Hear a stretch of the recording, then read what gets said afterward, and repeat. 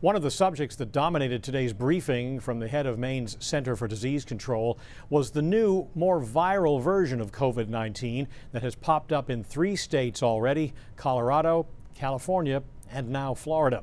Dr. Nirav Shah says the Maine CDC is partnering with the U.S. CDC and Jackson Laboratory in Bar Harbor to actively look for it here in Maine, because Dr. Shah says it's only a matter of time before it gets here.